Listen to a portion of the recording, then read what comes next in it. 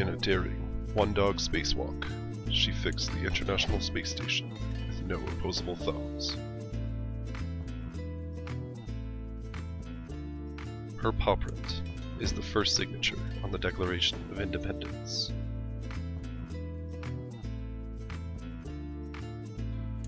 She was knighted by Queen Elizabeth on the spot after visiting the House of Windsor with the tour group.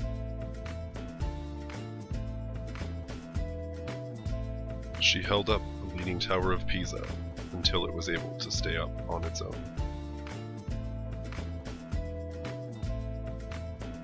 She was personally invited by the Chinese President Xi Jinping to accompany him on a private tour of China. They have since made a national holiday to commemorate her visit